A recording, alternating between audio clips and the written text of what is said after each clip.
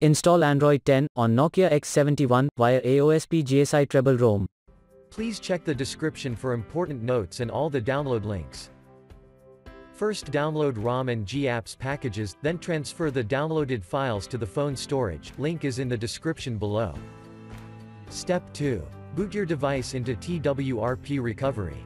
Once in TWRP, click on Wipe, Advanced Wipe, and select the check boxes, as shown in the image, excluding internal storage. Step 4. Swipe the button to wipe the device. Step 5. Go back to the recovery main screen, and tap on the Install button. Step 6. Navigate to the storage, and select the GSI ROM file. Step 7. Finally, swipe the button on the screen, to install ROM file.